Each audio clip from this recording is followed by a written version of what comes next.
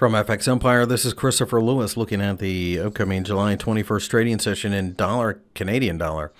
You can see that we rallied a bit and then turned around and fell to the downside. The markets look like they're trying to reach 1.25, and I think that's just simply what we're going to continue to see. A little bit of a sell the rallies on the short-term charts, kind of grind down to that level. 125, of course, is a large round number and should attract a lot of attention. So in the short term, I think that really you just wait for rallies and signs of failure and continue to sell. This is a bond trade more than anything else.